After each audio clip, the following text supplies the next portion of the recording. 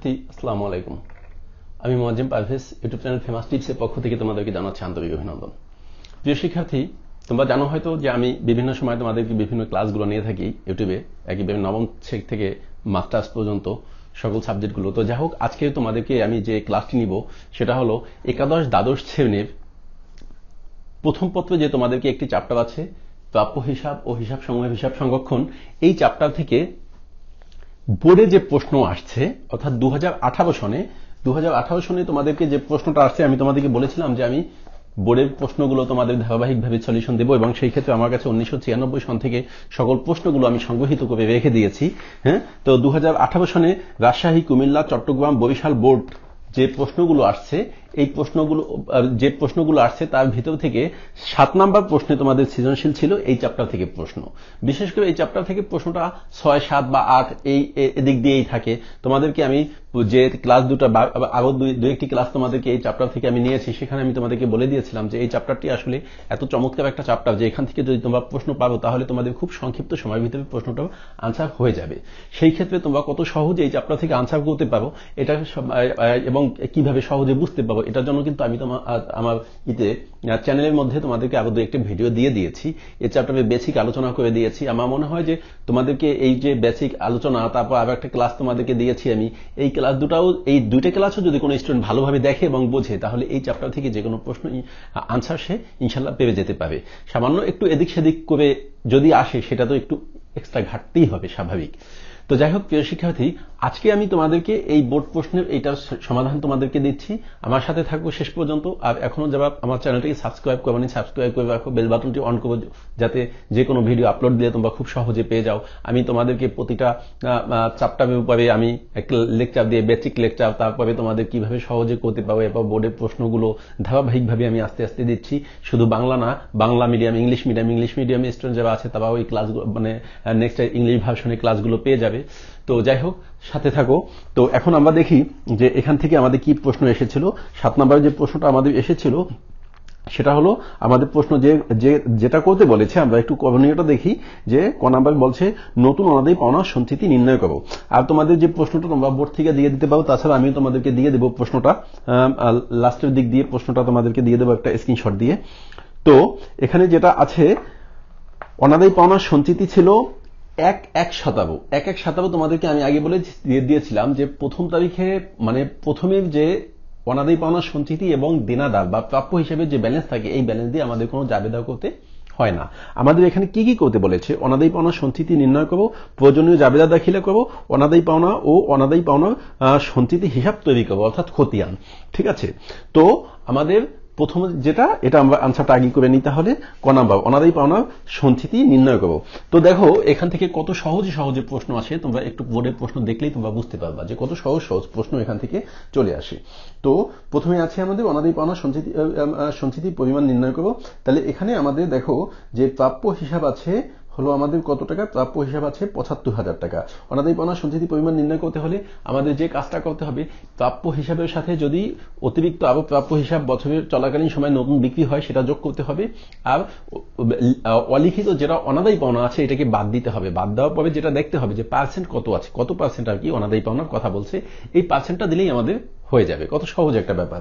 তো দেখো এখানে আমাদের আছে কি, আমাদের আছে হলো দেনাদারের পরিমাণ আছে আমাদের 75,000 টাকা। অনাদায়ী পাওনা সঞ্চিতি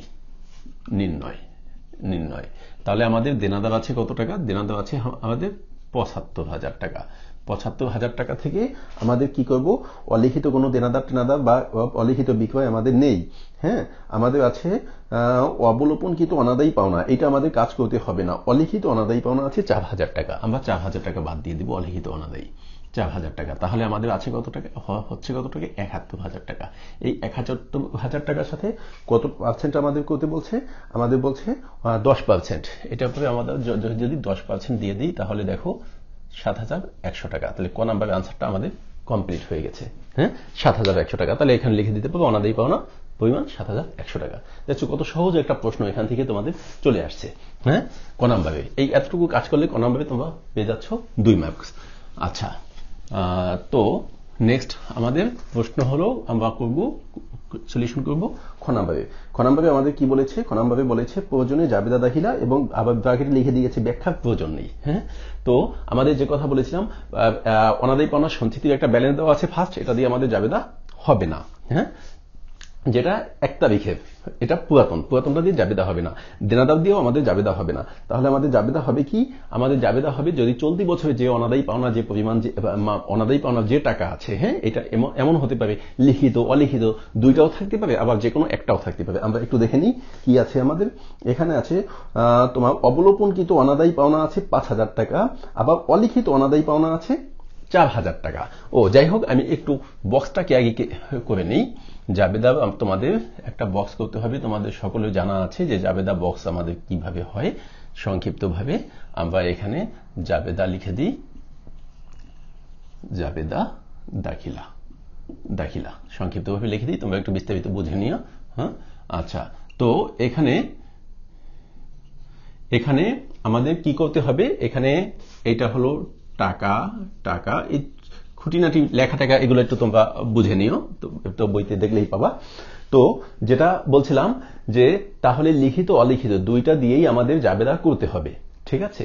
তাহলে সেই ক্ষেত্রে আমাদের এখানে লিখিত অনাদায়ী পাওনা আছে, অবলোপনকৃত অনাদায়ী পাওনা আছে 5,000, আর অলিখিত অনাদায়ী পাওনা আছে 4,000। 5 আর 4 কত, 9,000। এই 9,000 টাকা দিয়ে একটা জাবেদা দিতে হবে। তুমি ইচ্ছা করলে আলাদাও দিতে পারো, ইচ্ছা করলে দুটাকে একত্র করে দিতে পারো। আমি একত্র করে দিয়ে ফেলি। হ্যাঁ, একত্র করে দিলে আমাদের জাবেদা কি হবে, অনাদায়ী পাওনা সঞ্চিতি ডেবিট আর প্রাপ্য হিসাব ক্রেডিট। হ্যাঁ, অনাদায়ী পাওনা সঞ্চিতি ডেবিট, প্রাপ্য হিসাব ক্রেডিট। কত টাকা আমাদের, 9,000 টাকা দিয়ে। 9,000 টাকা দিয়ে আমাদের এই জাবেদাটা দিতে হবে। হ্যাঁ, আচ্ছা, নেক্সটে হলো আমাদের আছে কি, আমাদের এই অঙ্কটা ছিল হলো 2017 সনের। তাহলে আমরা তারিখটা দিয়ে দিই 2017 সন। এইগুলো আমাদের দিতে হয় বিশেষ করে ডিসেম্বরের 31।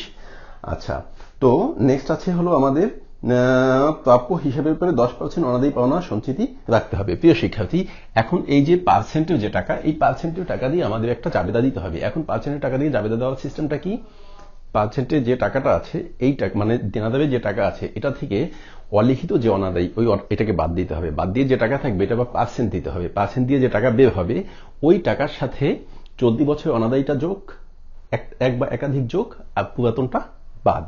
তাহলে আমাদের এখানে পার্সেন্টের টাকা কত আসছিল তোমাদের মনে আছে? ফার্স্ট ক নাম্বারে আমরা বের করেছিলাম। পার্সেন্টের টাকাটা আমাদের এসে গিয়েছিল 7,100 টাকা। 7,100 টাকার সাথে তাহলে আমাদের লিখিত অলিখিত অনাদায়ী পাওনা কত, এটাও কিন্তু আমাদের এখানে আছে। লিখিত অলিখিত অনাদায়ী পাওনা এখানে 7,100, এটার সাথে আছে আমাদের হচ্ছে কত, 9,000। তাহলে 16,100 টাকা। এই 16,100 টাকা হলো পার্সেন্টের টাকা, আর লিখিত অলিখিত এইটার টাকা। এখান থেকে আমাদের বাদ দিতে হবে কত, অনাদায়ী পাওনা সঞ্চিতি আছে 8,000 টাকা। তাহলে 8,000 তোমার 16,100 টাকা থেকে 8,000 যদি বাদ দিই, তাহলে আমাদের হচ্ছে কত, 8,100 টাকা। এই 8,100 টাকা দিয়ে আমাদের এখন জাবেদা দিতে হবে, এবং সেটা জাবেদা কি হবে, 8,100 টাকা দিয়ে যে জাবেদাটা আমরা দিব, এটা জাবেদা হবে অনাদায়ী পাওনা ডেবিট, অনাদায়ী পাওনা হিসাব ডেবিট, আর অনাদায়ী পাওনা সঞ্চিতি ক্রেডিট, অনাদায়ী পাওনা সঞ্চিতি ক্রেডিট। হ্যাঁ, অনাদায়ী পাওনা ডেবিট, অনাদায়ী পাওনা সঞ্চিতি ক্রেডিট। কত টাকা, 8,100 টাকা। 8,100 টাকা। হ্যাঁ, এইটা দিয়ে আমাদের দ্বিতীয় জাবেদা। আচ্ছা, তৃতীয় জাবেদাটা কি হবে? তৃতীয় জাবেদাটা এই টাকাটা দিয়ে একটা জাবেদা হবে। এখন এই টাকাটা কি জাবেদা হবে?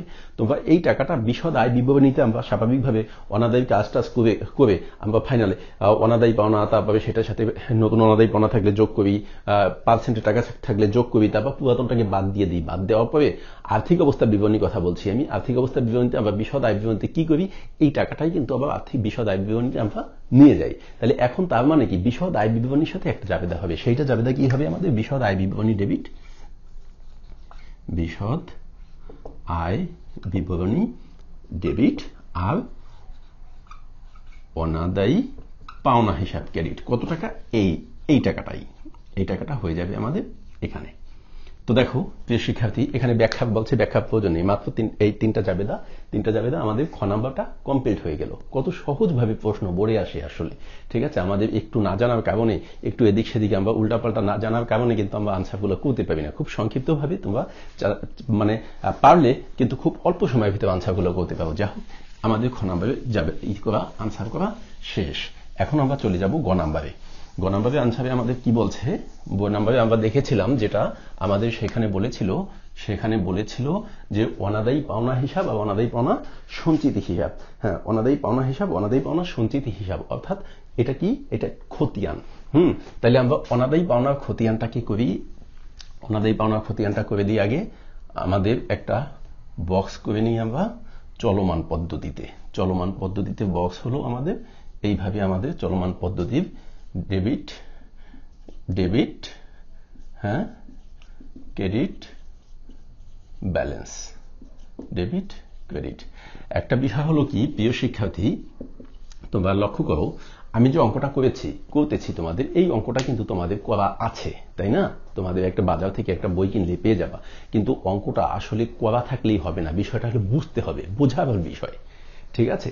করা তো আছে, সকল বইতেই আছে। বইতে মানে অঙ্ক এখন বর্তমানে দেখা যায় যে মেইন অঙ্ক যা তার থেকে উদাহরণ বেশি করা আছে, কিন্তু করা থাকলে তো হলো না। বাজারে নোট গাইড অনেকেই পাওয়া যায়, কিন্তু তাতে তো হলো না। তোমাকে মাথায় কতটুকু আছে, খাতায় থাকলে কাজ হবে না, থাকতে হবে বিষয়গুলো মাথায় যখন তুমি থাকবা, তখন এই নোট গাইড এইটা সেটা শীট টিট এটা কিচ্ছু কোনো প্রয়োজন হবে না।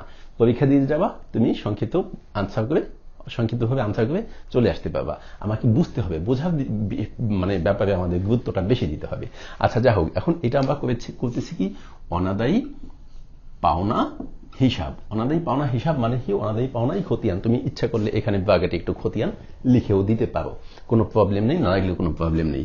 আচ্ছা, 2017 সন আমাদের ডিসেম্বরে আমাদের কি হয়েছিল খতিয়ানের? এখন যখন আমরা করবো, এখন একটু ব্যাপার লক্ষ্য করবো। আমরা যখন ফার্স্ট জাবেদা করেছিলাম, খতিয়ানে কি যাবে? জাবেদায় যেখানে অনাদায়ী পাওনা আছে সেটাই আমাদের অনাদায়ী পাওনা খতিয়ানের মধ্যে চলে যাবে। সেই ক্ষেত্রে প্রথম জাবেদা করেছিলাম, প্রথম জাবেদা অনাদায়ী কোনো কথা ছিল না, ছিল অনাদায়ী পাওনা সঞ্চিতি ডেবিট আর প্রাপ্য হিসাব ক্রেডিট, এখানে যাবে না। দ্বিতীয় জাবেদায় আমাদের কি ছিল? অনাদায়ী পাওনা ডেবিট আর অনাদায়ী পাওনা সঞ্চিতি ক্রেডিট, তাহলে এটার সাথে সম্পর্কযুক্ত এটা যাবে। তাহলে আমরা কি লিখবো?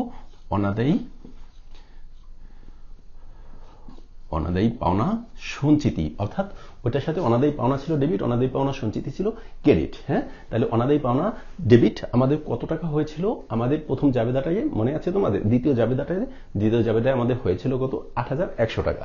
তাহলে আমরা এখন লিখবো ৮১০০ টাকা। এটাই আমাদের এখন ব্যালেন্সে লিখবো, ৮১০০ টাকা, ঠিক আছে। আচ্ছা, দ্বিতীয় জাবেদা আমাদের কি হয়েছিল? দ্বিতীয় জাবেদা হয়েছিল বিশদ আয় বিবরণী ডেবিট, অনাদায়ী পাওনা ক্রেডিট। হ্যাঁ, তাহলে আমরা এখন লিখবো বিশদ আয় বিবরণী ডেবিট, অনাদায়ী পাওনা ক্রেডিট। কত টাকা? ৮১০০ টাকা। প্রিয় শিক্ষার্থী, তাহলে আমাদের ডেবিট ব্যালেন্স আছে ৮১০০ টাকা, ক্রেডিট ব্যালেন্স আছে ৮১০০ টাকা। তাহলে এটা থেকে এটা যদি বাদ দেয়, তাহলে আমাদের কি? জিরো হয়ে যাবে ব্যালেন্স। তার মানে এটা এখানে শেষ, ঠিক আছে। তো যাই হোক, আমি এই বক্সটাকে মুছে না ফেলে, আমি জাস্ট অ্যামাউন্টটাকে মুছে ফেলি, এই বক্সটা আমি নেক্সটের জন্য কাজে লাগিয়ে দিই। এটা কিন্তু আমাদের খ নাম্বারে, এই গ নাম্বারে কিন্তু দুইটা বলছে, একটা বলছে গ নাম্বারে অনাদায়ী পাওনা হিসাব, আর একটা বলছে অনাদায়ী পাওনা সঞ্চিত হিসাব। তাহলে আমরা করলাম অনাদায়ী পাওনা হিসাব, এবং সেই ক্ষেত্রে তোমরা একটু চাইলে গয়ের এ দিয়ে দিতে পারো, এরকম গয়ের এ। আচ্ছা, তো এরপরে আমরা করব কি? গয়ের বি। গয়ের বি যখন করব, তখন আমাদের কাজ করতে হবে কি? আমরা এই অ্যামাউন্টগুলোকে শুধু মুছে ফেলি। অ্যামাউন্টগুলো যদি মুছে ফেলি, এখানে ছিল অনাদায়ী পাওনা হিসাব, তাহলে এখন আমাদের হবে কি? অনাদায়ী পাওনা সঞ্চিতি হিসাব, ঠিক আছে। অনাদায়ী পাওনা সঞ্চিতি খতিয়ান করবো। এখন দেখো, অনাদায়ী পাওনা সঞ্চিতি খতিয়ানে আমাদের ফার্স্ট জাবেদাটা কি ছিল? অনাদায়ী পাওনা সঞ্চিতি ডেবিট, প্রাপ্য হিসাব ক্রেডিট। তাহলে আমরা লিখবো অনাদায়ী পাওনা সঞ্চিতি, অনাদায়ী পাওনা সঞ্চিতি আমাদের লিখতে হবে প্রাপ্য হিসাব। একটা বিষয় হলো যে, একটা কথা মনে রাখবা যে অনাদায়ী পাওনা সঞ্চিতির ঘরে কিন্তু অনাদায়ী পাওনা সঞ্চিতি আমরা কখনোই লিখবো না, ওইটার সাথে অপোজিট এন্ট্রিটা লিখবো। এটা তো তোমাদের জানা আছে, প্রাপ্য হিসাব। তাহলে প্রাপ্য হিসাব আমাদের কত টাকা হয়েছিল? আমাদের প্রাপ্য হিসাব হয়েছিল কত? ৫০০০ আর ৪০০০, ৯০০০, তাই না? ৫০০০, ৪০০০, মেবি ৯০০০। হ্যাঁ, ৯০০০ আমাদের হয়েছিল। ওই ৯০০০ টাকা আমরা লিখবো, ডেবিট পাশে। এবং এই যে এখানে আরেকটা বিষয় হলো, আমরা যখন অনাদায়ী পাওনা সঞ্চিতি করব তখন আমাদের প্রথমে যে একটা ব্যালেন্স আছে এই ব্যালেন্সটাকে আগে ফার্স্ট লিখতে হবে, সেটাকে আমাদের ব্যালেন্স বিডি লিখে লিখতে হবে, ব্যালেন্স বিডি। হ্যাঁ, ব্যালেন্স বিডি লিখে আমাদের একদম ফার্স্ট ওই যে পুরাতন যে ব্যালেন্সটা এই ব্যালেন্সটা লিখে নিতে হবে। পুরাতন ব্যালেন্স আমাদের আছে কত টাকা? এখানে পুরাতন ব্যালেন্স আছে অনাদায়ী পাওনা, এখানে পুরাতন ব্যালেন্স আছে হলো আমাদের 800 টাকা, 8000 টাকা। পুরাতন ব্যালেন্স আছে আমাদের 8000 টাকা। এই পুরাতন ব্যালেন্স আমরা 8000 টাকা লিখলাম। আচ্ছা, তো আমাদের দ্বিতীয় প্রাপ্য হিসাব আসছে 9000 টাকা। তাহলে 8000 টাকা আছে ক্রেডিট পাশে, ডেবিট পাশে আছে 9000 টাকা। তাহলে যদি আমরা প্লাস মাইনাস করি তাহলে 1000 টাকা ব্যালেন্স থাকে, যাবে কোথায়? আমাদের যাবে ডেবিট পাশে। কেন? কারণ ডেবিট পাশের ব্যালেন্সটা আমাদের বড়। হ্যাঁ, আচ্ছা, নেক্সট আমাদের জাবেদাটা কি হয়েছে প্রিয় শিক্ষার্থী? দেখো, নেক্সট জাবেদাটা আমাদের হয়েছিল যে বিশদ আয় বিবরণী ডেবিট আর অনাদায়ী পাওনা ডেবিট আর অনাদায়ী পাওনা সঞ্চিতি ক্রেডিট। তাহলে আমরা এখানে কি লিখব? অনাদায়ী পাওনা হিসাব। সঞ্চিতির সাথে কাছে আমরা লিখব অনাদায়ী পাওনা হিসাব। তো অনাদায়ী পাওনা ডেবিট, অনাদায়ী পাওনা সঞ্চিতি হয়েছিল ক্রেডিট। অনাদায়ী পাওনা সঞ্চিতি যে আমাদের ক্রেডিট হয়েছিল, এখানে কত টাকা হয়েছিল? আমাদের 900 টাকা, 8100 টাকা আমাদের হয়েছিল। তাহলে 8100 টাকা যদি আমাদের এখানে হয়, হ্যাঁ, 8100 টাকা যদি আমাদের এখানে হয়, তাহলে এখানে আছে কত? এখানে আছে 1000 টাকা আছে ডেবিটে, এখানে 8100 টাকা আছে ক্রেডিটে। তাহলে বিয়োগ দিয়ে আমাদের কত? 7100 টাকা। এই 7100 টাকা আমাদের, এটা ব্যালেন্স না ওখানে না লিখলেও হয়, সমস্যা নেই। তো যাই হোক প্রিয় শিক্ষার্থী, এখানে কিন্তু আমাদের অঙ্কটা শেষ। তার মানে আমাদের গ নাম্বারও শেষ হয়ে গেল। এখন বিষয় হলো, দেখো প্রিয় শিক্ষার্থী, আমি অনেক কথা বলেও তারপরে কত সহজ সংক্ষিপ্ত সময়ের মধ্যে অঙ্কটা কমপ্লিট হয়ে গেল। আসলে যে কথা আমি বলছিলাম যে এই চ্যাপ্টার থেকে অঙ্কগুলো যদি তোমরা পাবো তাহলে এরকম ভাবে খুব সহজভাবে অঙ্ক আনসারগুলো করা সম্ভব। তো যাই হোক, আমি তোমাদেরকে বিভিন্নভাবে বিভিন্ন ক্লাসগুলো আমি নিচ্ছি, বোর্ডের সলিউশনগুলো তোমাদেরকে আমি ধারাবাহিকভাবে দিয়ে দেবো। সেই ক্ষেত্রে আমার ক্লাসগুলো ধারাবাহিকভাবে পাওয়ার জন্য আমার চ্যানেলটিকে সাবস্ক্রাইব করে রাখো, এবং তোমাদের যে জাতীয় মানে চাও তোমরা সলিউশন চাও, তোমরা আমাকে যদি একটু কমেন্ট বক্সে জানিয়ে দাও, আমি তোমাদের চাহিদা অনুযায়ী চেষ্টা করবো ক্লাসগুলো দেওয়ার জন্য। সকলকে ধন্যবাদ জানিয়ে